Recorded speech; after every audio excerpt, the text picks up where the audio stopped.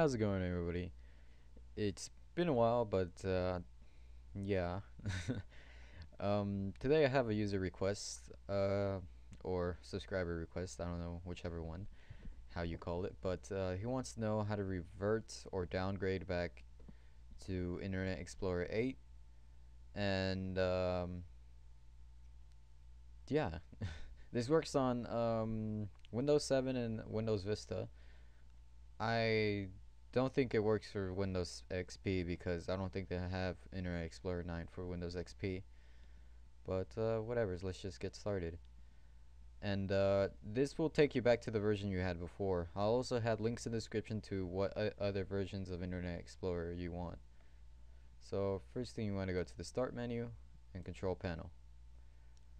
And when you open it up, it will not look like this.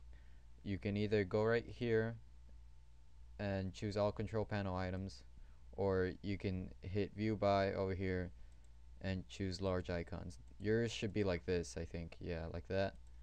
But I just use large icons since it's better. Now, what you want to do is go to Programs and Features. Go to View Installed Updates. And this might take a while to load because it depends on how many updates you installed. So I'm just going to pause it here and wait. Yeah, I'm just going to pause it here until it's finished loading, and I'll talk to you guys in a little bit. Alright, so it's done loading. The update you want to look for is, let's see, Windows Internet Explorer 9.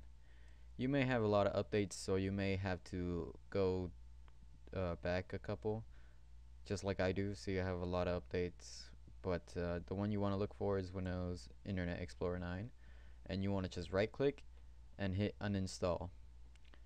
If you do this, it will ask you to reboot your computer, and after you do that, I can't talk today. After you do that, you want to install one of the other versions of Internet Explorer 9, because I mean Internet Explorer, I really can't talk today.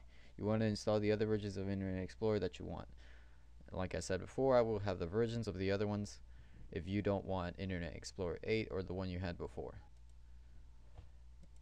And as always, I'll see you guys in another vid. Don't forget to like, comment, and subscribe. I'll see you guys later. Bye.